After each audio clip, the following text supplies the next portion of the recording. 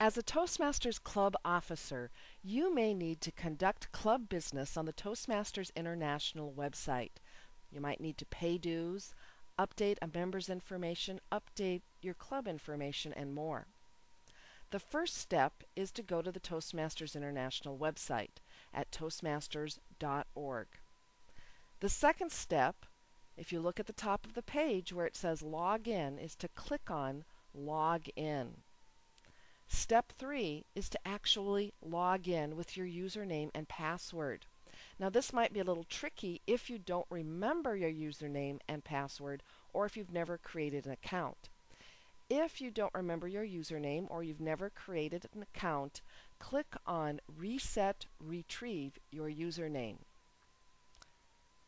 Now, if you don't like your username and password, you can always go to the My Profile section of the Toastmaster International website. That's again at the top of the page, across to the left from the login. It says My Profile, and you can reset your username and password and do other things as well. Well, after you've logged in, step 4 is to click on Officer Resources. Step 5, click on Club Central. Club Central is located on the lower left part of the page. Then, click on the club for which you want to conduct club business. I'm a club officer of 2 clubs, so I can conduct club business for either club.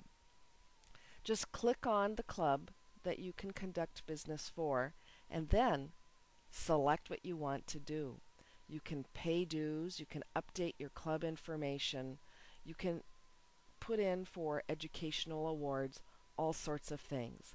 Well, now you have a basic idea of how to conduct club business on the Toastmasters International website.